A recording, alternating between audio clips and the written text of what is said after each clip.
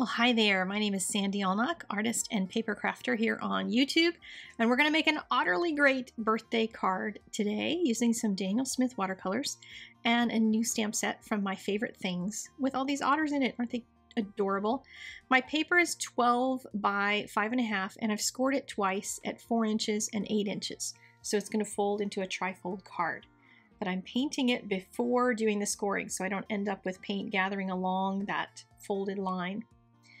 So I am drawing some lines with a watercolor pencil, and then I'm just going to start painting using that as a guideline, because you can do it with your brush, but for some people it's a little less intimidating to just start with a pencil. And a watercolor pencil will just melt into the paint anyway.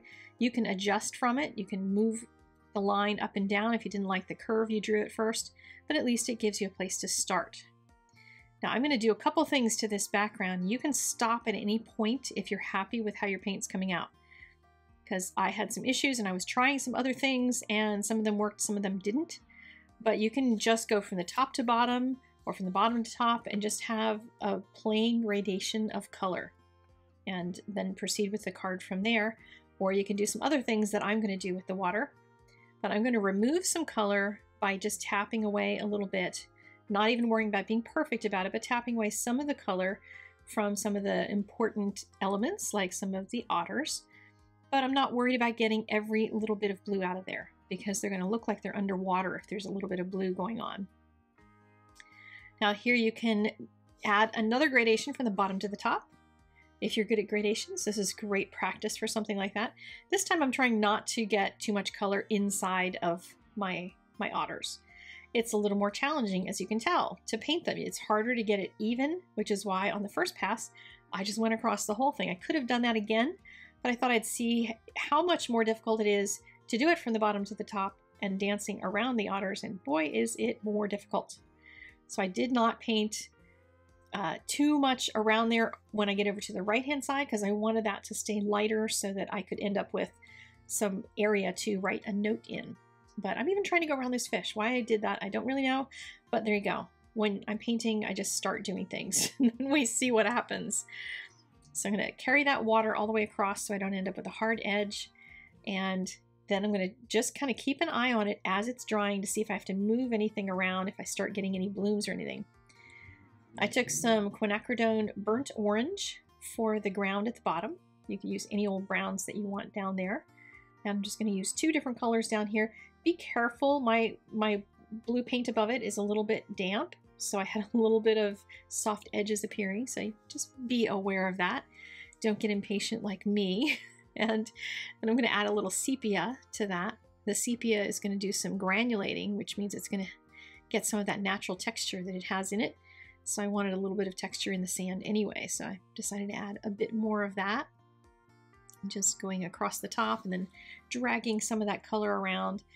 Doesn't matter, it's ground, it can be nice and uneven, just to add something down there at the bottom of the river. So next up is going to be some manganese blue for the sky. It's a nice pale blue.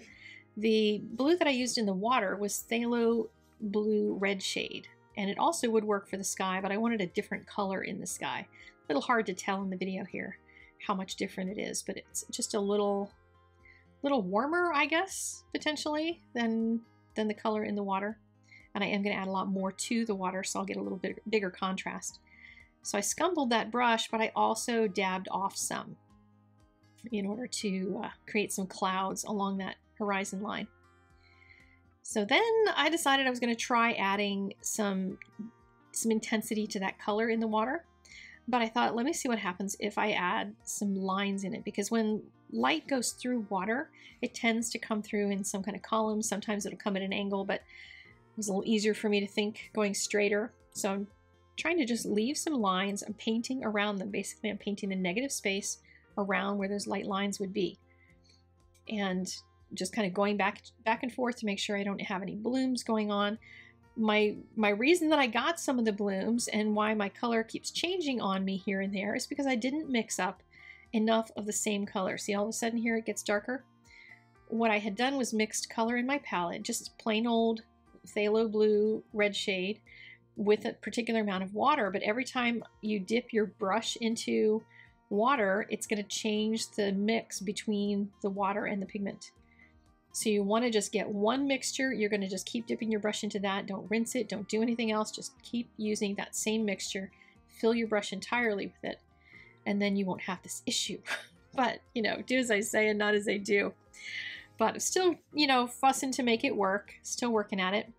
Stretching that color down. Trying to go back in.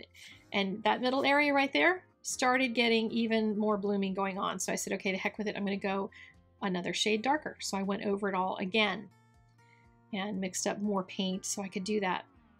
It's going to give me a lot more intensity, which is going to be more fun in the long run, I think. But it was not part of the plan. That tends to happen when I watercolor. So for many of you, I notice in the comments that you tend to like it when I do something and screw it up. Sometimes I do that deliberately so I can teach you something. Other times I do it just because stuff like this happens. It's just the way it is. So sometimes you get that and you get to see the joy of me trying to fix something. So I'm still trying to recover some of that area on the right-hand side. I finally decided to wipe off some of it with a Kleenex before proceeding. So once everything was good and dry, I started in with just plain sepia on my otters. And I'm trying to make it so that their bellies are white and they're around their noses is a little lighter or whiter. And they're not necessarily white because they're in the water, they're dirty. They're not going to be particularly white animals. But I'm trying to create some depth by having some color around the outside edges. So whatever medium you're coloring with, you know, you want to just kind of have that gradation toward the center. Then it just makes them look cute and fuzzy. And where some of them are over top of some of the blue, it actually even looks like they're in the water because of that blue. So I'm not even concerned that some of that blue is still showing through, but you can just get heavier with that color and it'll cover some of that blue up. And you won't have as much of it.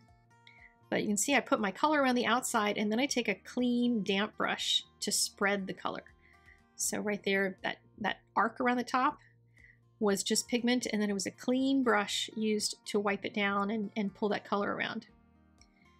And I'm constantly managing the amount of paint, the amount of pigment, the amount of water, all that kind of stuff as I do my painting. So taking some off, putting it back on, etc. over and over and over again. Get around here to my last little guy, spread that color around, and just tapping in extra color on top of it so that it just starts to gently bleed in.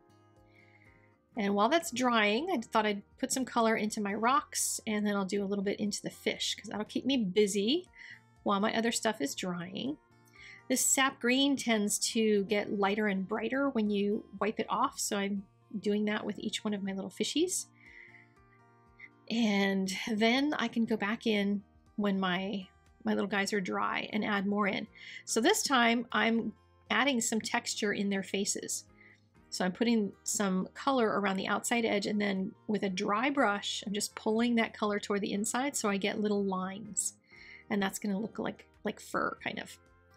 And I liked how I was getting that little darker contrast, so I thought I'd add some more to their bodies and then even more to their heads and give them some real strong contrast, because that made them pop on the card in the painting.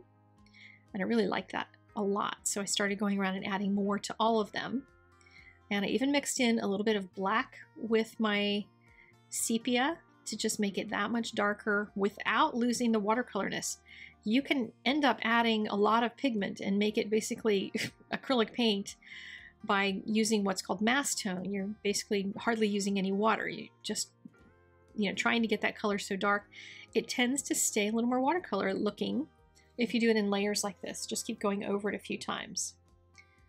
And that's what I'm trying to do, is retain that watercolor feel while I'm still getting a lot of that richness and contrast.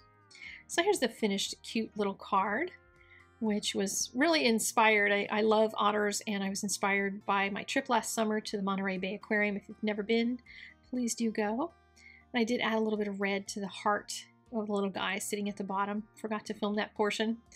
So there you go. Hope you enjoyed the video. Click on my face if you want to subscribe and get more videos from me. I do about 3 a week. There's more on the screen that you can click on, including the watercolor class on my blog, which has been a lot of fun for learning about watercolor. Thanks so much, and I'll see you next time. Bye-bye. Have a great day.